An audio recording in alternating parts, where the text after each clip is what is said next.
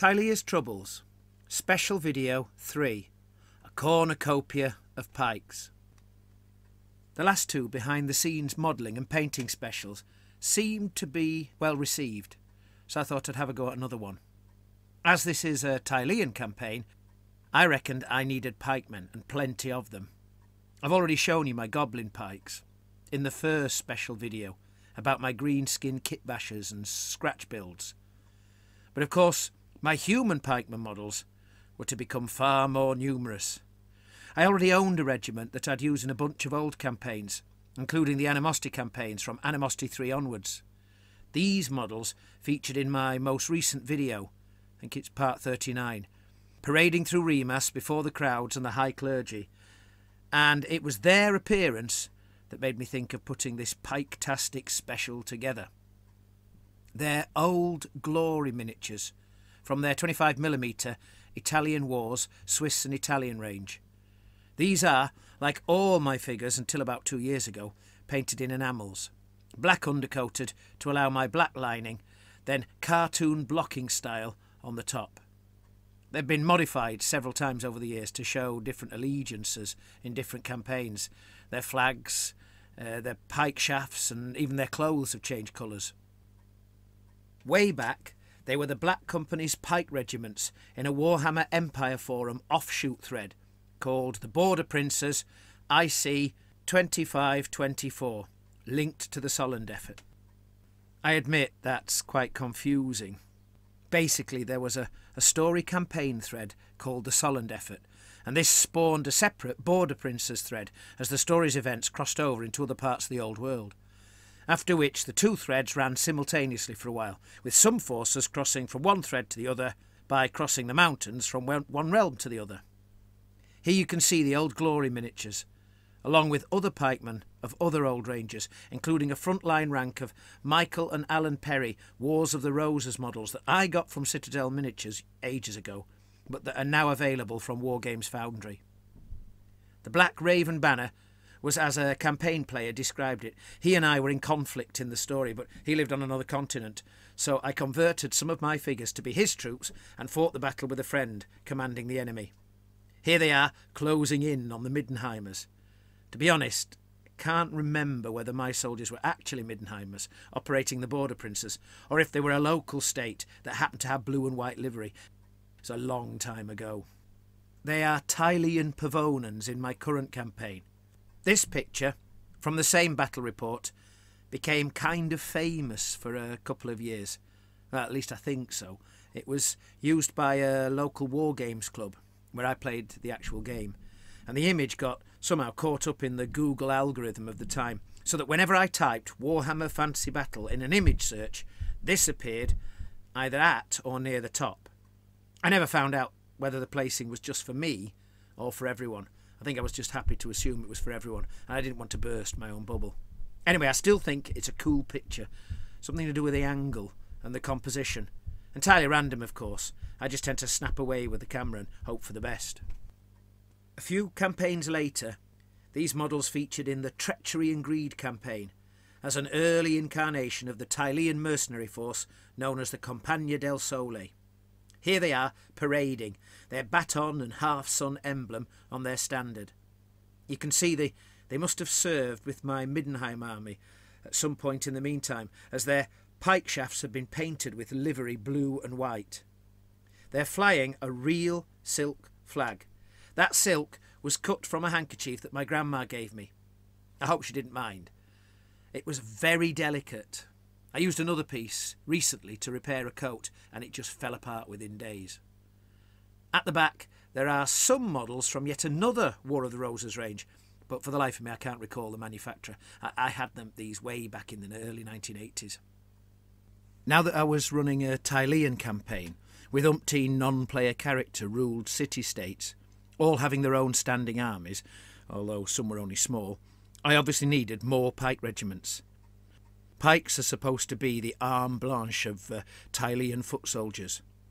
I decided I should paint these in a variety of colours like militia, so that I could use them for different NPC states as necessary. There are also regiments in every settlement standing force. This is a technical campaign rules term, different from the idea of a standing army. A standing force is meant to be the local populace's militia, like early modern English trained bands, whereas the standing army is whatever marching army a state keeps in being during times of peace. A professional corps of soldiers to police the state in times of peace, and from which a bigger army can grow in times of emergency, taught by the professional sergeants and officers of that standing army.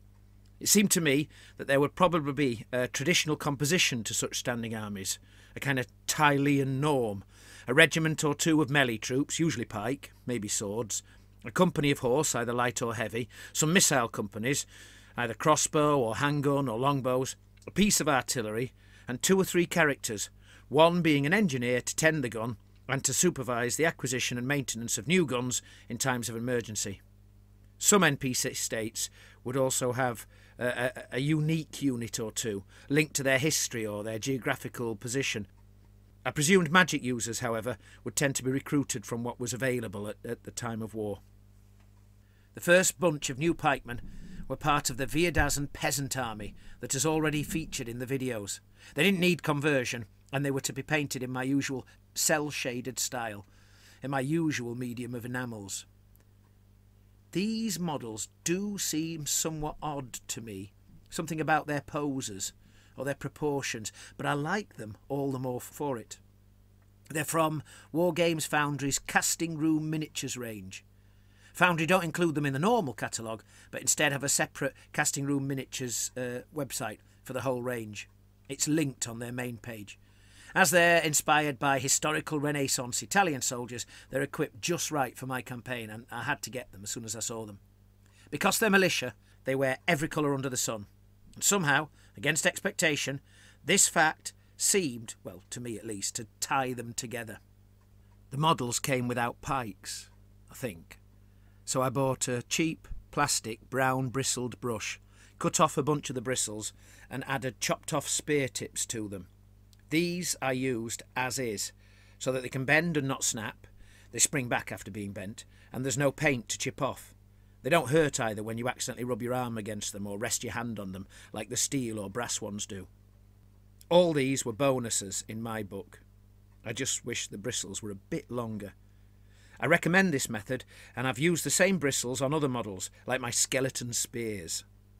The trick is to use a tiny drill to drill up into the bottom of a bits box chopped off spear tip, and then you push the bristle up into the hole with a blob of glue on the end to fix it. As I said earlier, these models were part of the Viadasan Crusade army, raised in the city when the Morite priests preached their holy war against the vampires. They were later in a story where they were held up for a while at the bridge of Pontramola, and then even later they were at the Battle of Pontramola, nominally commanded by Father Biagino. That was the battle where the vampire duke died. With an ever-growing number of NPC states actively involved in the theatres of war, joining with other NPCs and players in large alliance armies, I needed more and more militia. I'd already made a sword and buckler type regiment, the kind of soldiers that in the campaign I came to call Bravi, using casting room miniatures and Wargames Foundry models, which I later expanded with Perry Miniatures models. Later still, I made a regiment of fully armoured swordsmen with shields, to be foot men-at-arms or dismounted horse soldiers. Several times, especially when assaulting a castle or a walled city, players instructed me that their mounted knights would fight on foot. But they didn't have the figures for that, so I needed these figures for the player characters' forces as well. But Pike was supposed to be the king in Tylea, although to be totally honest, I've yet to see them warrant their points cost in just about any war games ever. The rules look great, but in reality they perform pretty much meh. I think it might actually be that I'm just a very mediocre commander. Anyway, I got myself some new Pike figures. These are Artisan Designs models, and I think they've become my favourite Pike models, but probably because they're just the newest. I threw in some Perry Miniatures models to add some variety, so that the pictures would look more convincing. And to complete the militia standing forces look, I painted some new crossbow models, mostly made up of Perry miniatures models, but also some Grenadier fancy models, now available from Merleton Miniatures. Here are several brightly garbed militia regiments together. I think they look a rather lovely force. I have to admit, however, that the new pike made the old pike look a bit, well, pikily challenged. The pike make for a great marching unit in this story scene, which will appear later in the campaign as part of the Verezan marching army. But why stop here? I decided later that Verezzo needed more recruits, made up from its halfling populace.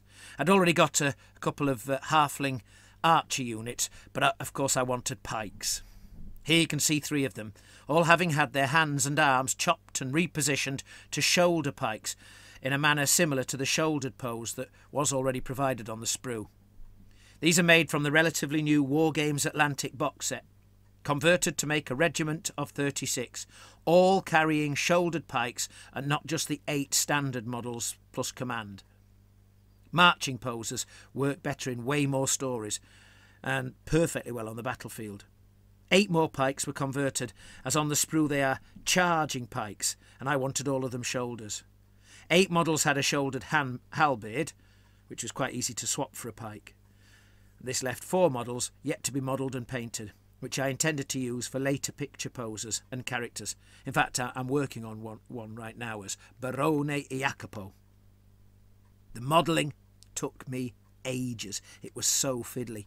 I used plastic brush bristles for some of the pikes and shaved lancers for others. I chopped the spear tips off anything I could find in my bits box. Positioning the arms and hands was the hardest part. I was really fed up of working with them by the time I'd done the modelling, so I put them aside and did several other projects before I rediscovered the motivation to paint them. I liked the effect of them all together, and I was keen on the idea that they would probably be fairly unique in the wargaming world. Surely no one else would be insane enough to attempt to convert 1 box in this excruciatingly slow manner. If I was richer, I'd have bought 4 boxes and just used the shouldered pike arms. I have since seen that other, far more sensible and cash-rich hobbyists have indeed done exactly this. I attempted a painting method I recently had some success with, but which, after this experiment, I decided I wasn't going to use again. I wanted to avoid enamels for health reasons. 35 years of breathing the white spirit I cleaned the brushes with, evaporating from the tissues that I'd used to clean the brushes under a hot lamp, is probably quite enough fumes. So I white undercoated in acrylic paint the flesh areas and washed watered down flesh on them, intending to highlight them later. I thought this would add subtlety to the faces. It turned out that I was no good at it at all, so it really didn't work. I then undercoated the rest of the model in black enamel, over which I painted everything in my usual cartoon style using base coat acrylics. That part seemed to work okay. The acrylics were going on fine. Even, to my surprise, the yellow.